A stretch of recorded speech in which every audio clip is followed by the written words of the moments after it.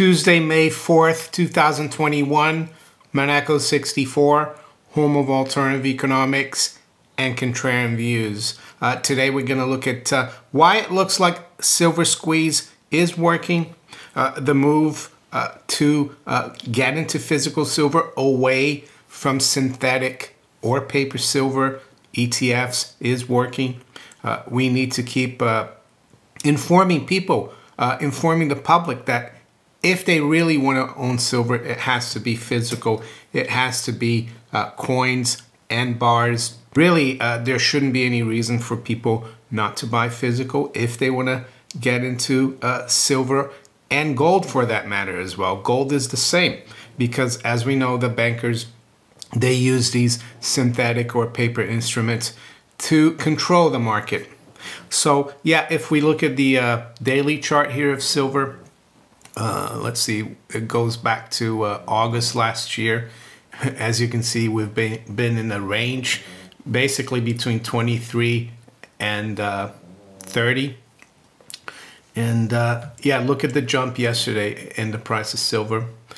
Early on Sunday night and yesterday early in the morning, London, silver wasn't doing much. I wasn't expecting a big move in silver. I thought these banks still have a lot of firepower. So I was surprised that we moved up a dollar. We were up like 3%. We almost got up to 27. So I think it shows that it's only beginning and that we can make a difference. So we just have to keep going and keep informing the public about it. This is a long-term financial war. I think we won this battle here because the bullion banks had to cover, and that's what this price move is showing. What about gold? Gold is the same thing.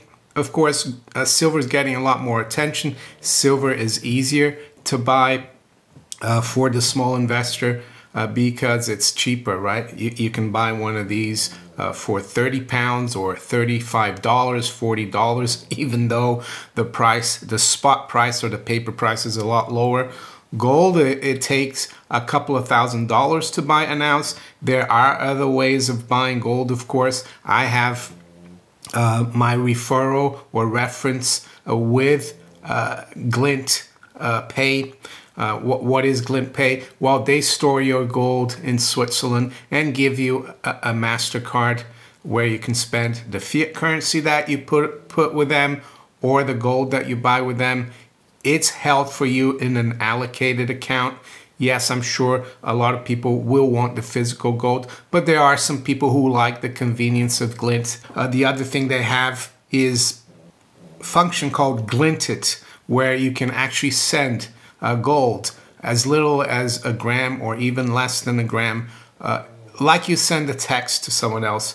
Of course, that person has to have an account with Glint, so it's like peer-to-peer. I don't think it's working in the US yet because of regulatory reasons, the Glinted function, but everywhere else around the world, in the UK and Europe, it is. And of course, if you're looking to buy physical gold and silver in the UK, I'd shop around, but I also have my promo code Monaco64 with gold investments. And yes, I've dealt with them, as I've said before, for almost 20 years. Family-run business, very reputable. So the picture for gold, yeah, this 1800 level, and it's actually around 1798, 1800. Yes, it's a round number. And you might say, oh, that's the only reason why it's a resistance. We've tried a couple of times. As you can see here in the weekly chart, I think the week before last, we tried to get up there and it failed. And yesterday, we got up to almost 1800 and we've come back down this morning. We're going to look at the markets where they are. But if you look here, back in, let's say, July last year, end of July last year, when we broke through that 1800 level, look at what the market did. It went almost straight up to 2100 in a matter of weeks. And now I'm going to go to the monthly chart to show you why that level is so important. If you go back to the all-time high back in August of 2011 at 1920 or thereabouts, once the market topped there, we had a few tries of getting back above 1800, as you can see. Back in February of 2012, back in actually November of 2011, February 2012, and then we tried again in September of 2012, and then October 2012. It failed, that 1800 level, and that's why it's so important. You might say, why do people care about these levels? Well, because that's the way markets work. Markets have long memories, and they know the levels. So back in like I think 2004, 5 or 6, the level to watch was 400 gold. That was kind of the equivalent to 1800. Once it got above 400, gold eventually went up to 1,000 very relatively quickly. So I think we need to keep an eye on this.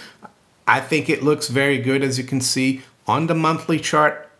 But of course, we need to break 1800, and the bankers are going to make it very hard for that level to break. But once it breaks, it could be today, it could be tomorrow, or it could be next week. There will be loads of people buying on stop, people who've been short for years, and that's usually the bullion banks, and they'll have to buy back their shorts, and they might even go long, and that's why the price will accelerate, in my opinion. Having traded in these markets for over 20 years, I know how these levels work, and I think 1800 is very important. Silver, I think 27 as well is an important level, even though the 30 level really is the key level, and we're still pretty far away from that level. But if you look at this chart here, there isn't much activity above 27 in the last months or so. That's why they're trying to defend that 27 as well, in my opinion. So before we look at the markets, just note a few things. A story I saw this morning about US banks having to ask their corporate clients, especially banks like JP Morgan and Citigroup, they're asking big corporate clients not to deposit cash with them. And why is that? Why would a bank not want cash from clients? Well, because of this SLR exemption that wasn't extended at the end of March this year. These banks have had to take a lot of cash because of the pandemic, and it screws up their regulatory capital requirements. Because it becomes, when they take clients' cash, it becomes a liability. They have to have more capital, and then they also have to buy treasuries from the QE program. So they're pushing clients to put their cash into money market funds and other things, and it's still a problem. It's still a big problem. Is it possible that clients are going to start moving cash into physical gold and silver corporate clients? I don't know, but it's a very interesting situation, and the big banks and their financial officers don't expect things to change. But why am I covering this? Well, because I think with Basel III and with the changes coming in June about gold becoming a risk-free, credit-rated asset, it could change things for the bank's balance sheets. Who knows? We'll have to keep an eye on it. So right now, it looks like JP Morgan and Citi and other big banks are pushing their clients to put cash with money market funds that they actually run, but is not counted in the regulatory scheme of things.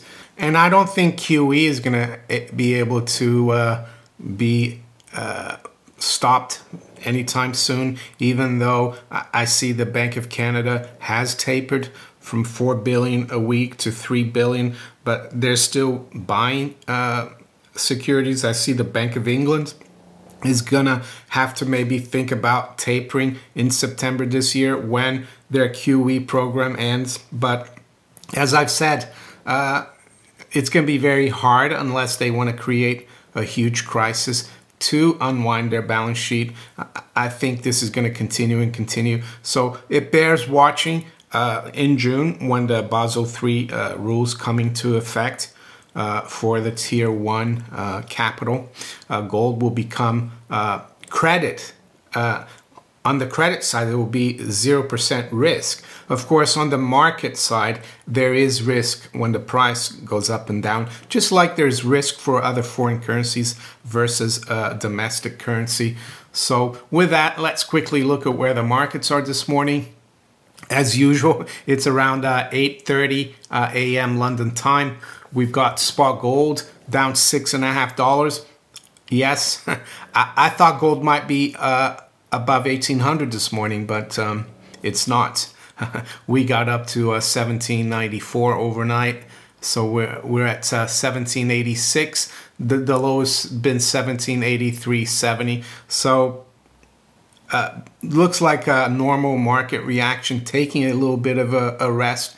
And I know the gold and silver paper markets are not that normal, but in the scheme of things, silver, all things considered, still doing relatively well. We're at 26.80, down about 8 cents or 1/3%.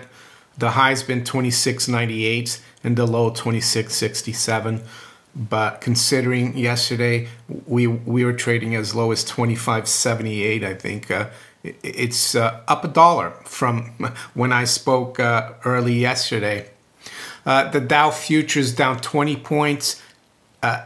NASDAQ 100 future down 40. S&P 500 future down 7. Cable, British pound, is down 0.4% at 138.55. So the dollar's fairly strong this morning because the euro's down also 0.4 at 120.17.